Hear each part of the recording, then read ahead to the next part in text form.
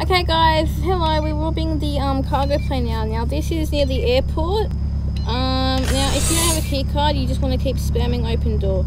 Now once you get in it, you want to stand behind the cargo crate and wait for it until, now people cannot rob the same cargo crate. What you want to do is you want to inspect it, you want to hold down E or whatever, I don't know the computer, I'm on an iPad. So just keep inspecting it. Once you've got it, you've got a chance to either get a key card. So then what you want to do is you want to close the open door, and then once you get out, you just want to parachute. So once you parachute, you want to either spawn a car or go to a car. So brother, open the door. Go to the door and open it. Yeah, so my brother is new to the game as well. Oh, so he just came out. Now brother, press the parachute button. It looks like a falling button. The jewelry store.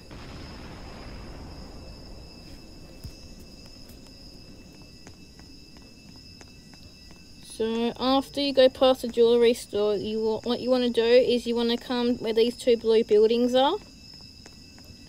Now you can parachute to it, but that'll take a bit of time, or you can drive. Now what you want to do is you want to go and see where the red bridge is. Now you just want to keep walking towards the red bridge, because the red bridge is actually where you turn in the money.